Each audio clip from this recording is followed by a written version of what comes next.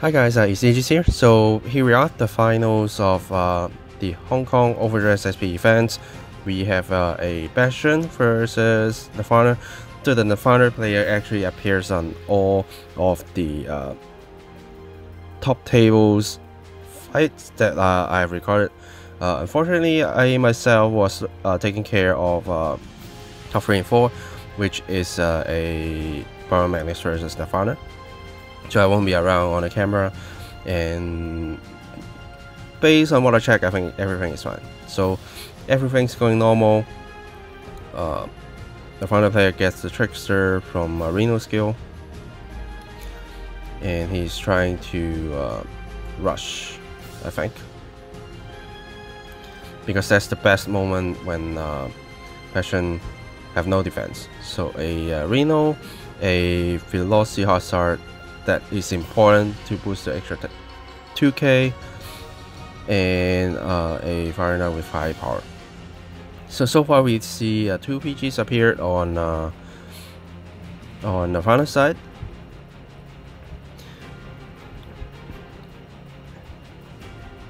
And okay, he pulled a trigger, so trying to attack Varna because it's an overdress unit and being guarded. So now the final player can get into Nirvana, get the Varna.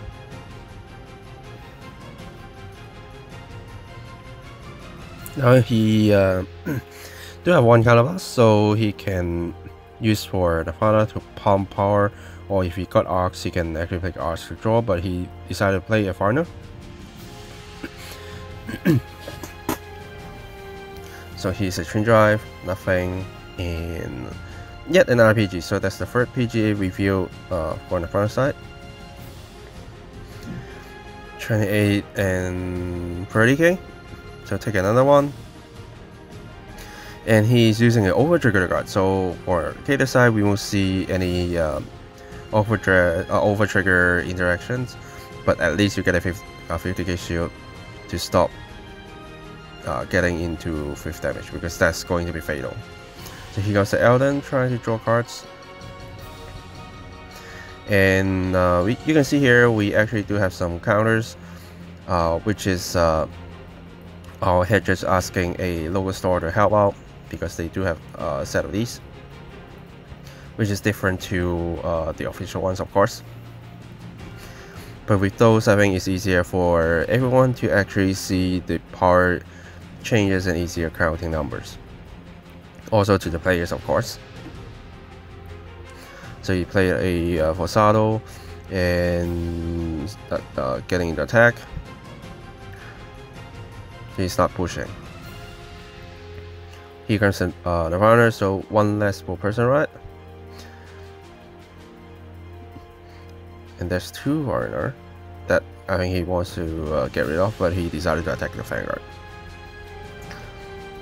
Got a heal, which is very big, because putting it to 3 is actually helping him to survive the next turn. At least can survive a 1 crit attack, 1 plus crit attack basically. So he discarded a Koga Bell, which is a very great shield value, which means he's going quite offensive. And from here, the Bastion player is actually trying to hit the Riga instead. But what they're talking about is the final player actually reacting too quick, so you haven't actually decided target yet. But yeah, that just happened. And he did not Perseverate, only get yet another Varna. So using the Varna skill again, plus 10k, and you can see the Velocity Hazard is actually quite helpful to become a 10k boost at all times.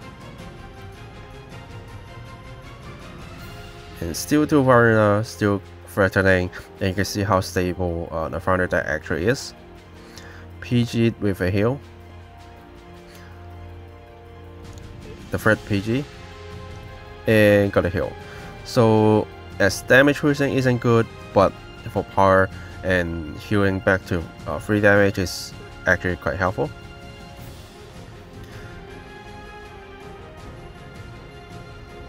So Foreigner skill, retiring the Elden.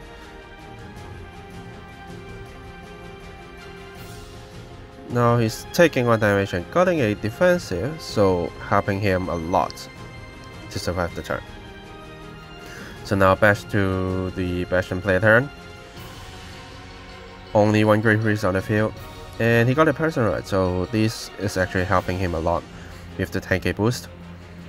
Because which making the Nirvana player is actually hard to cut, but he's on free. So okay, the Dark Strain, I think, the Rafuk, 2 Rafuks, giving all skill, all Great Priest boost now.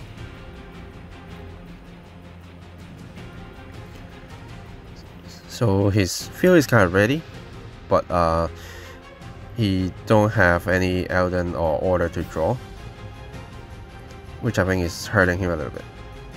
Got a defensive crit, which making the Vanguard attack a little bit easier to guard because it's only 30. Putting a 20k shield.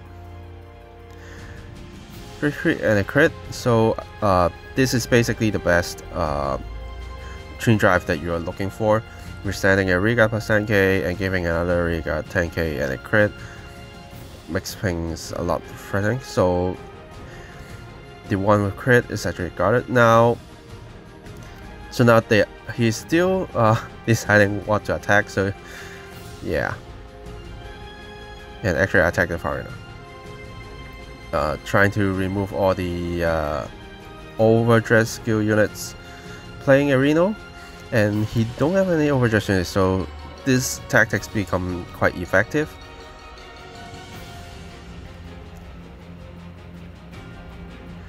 And he only plays a Reno as a rearguard, so guessing he needs to keep some hand for using PGs. So it's a 33k attack, it's basically the highest attack except facing over trigger. And he's on 4, so he decided to PG and drop another Coco Bell. A draw and just a arc, I think. A 20k. So he's decided to taking it as 5th damage, which is a draw resources. So yet another personal right. So if things going well, he can actually win this turn. But his opponent do have 2 PGs in hand, so basically he can guard 2 of the attacks and take 1 damage. So if Bastion can't withstand any of the regards, then the final player can survive, because he only take 1 damage and then guard the other 2, and then it depending on withstand. If there's a withstand, then he can push through. Unless there's a over trigger in hand, something like that, to survive from a higher power attack.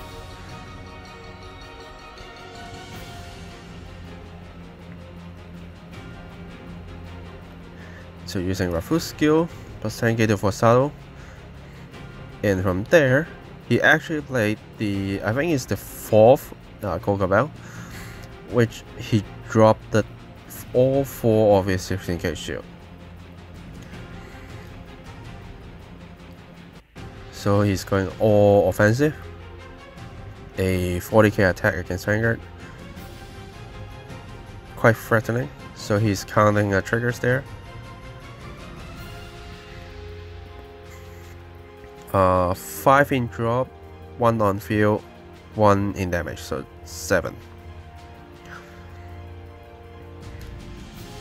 So I think he's decided to take it. Nothing, arcs. So here's the critical point. If Bastion is standing regard, then he can win. If not, he's likely going to lose. Here comes the first PG. Crit. And crit. So he don't have a PG, a Great Freeze to withstand. And as I said, here comes the second PG, and forcing his opponent to end the turn basically. and get a personal right. So because he dropped the Coca-Cola, so he already lose a lot of shooting value, which is possibly you might say is kind of a misplay there, but of course it's all about like actually what happens. We never can expect things like that, but yeah. Here comes another trickster. And overdress to a Valiente, so he do have 2 colors open, so he can actually restand with Valiente as well. So he's playing every card from his hand. So let's see the part. Vanguard is 43 and Arcs is 40k, I think. And then Valiente is 46, I think. So all about 40, and now he's kind of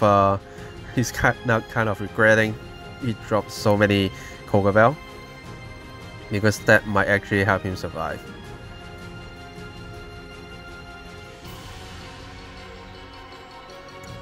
Yeah, so I think his hand is quite small, only like 4 cards in hand probably. I can see clearly there.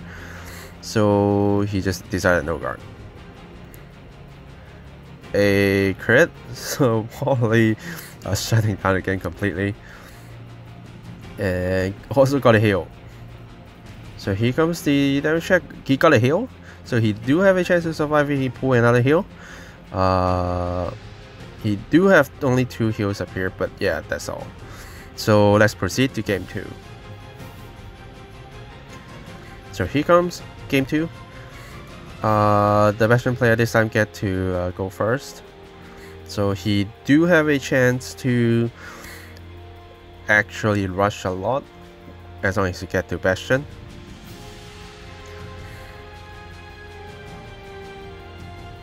So he's trying to rush again while he can. Attack. A Koga Bell and Vanguard attack. And he got a crit. So pushing his opponent to 3 damage, which is very, very bad. And right into grade 2. Elden and Dark String. Reveal. And another trigger. Got a Great Order. Valiente. And actually right into grade 2 now, getting Trickster by Ryu skill. So he's also going 3-side attack again, I think. Arcs, draw 2, which is kind of a normal play. And he's going to play something else. A foreigner. So Arcs attack for 15k. Got a defensive and 10k, and he got a crit. So that basically puts his opponent to 6 damage, and well, that's actually the end of the finals. You're never going to expect something like this. Yeah, we just have a very intense match, and now it just ends before Bastion actually get to Great Freeze. Yeah. So, yeah, what you think about this result is kind of funny. You can see both players actually get so excited and like laughing. Yeah.